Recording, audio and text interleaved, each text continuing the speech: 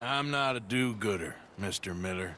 Gentlemen, I'm very sorry for your predicament, but I'm a working man. I got problems of my own.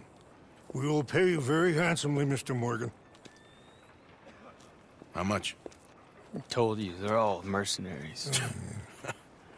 There's a price on my head in 2 states, my friend. The government doesn't like me any more than it does you. Like you, I've been running for as long as I can remember. And like you, my time here is nigh undone. We understand, and we will pay. Thank you. You meet my son in a couple of days near Citadel Rock, just west of the oil field.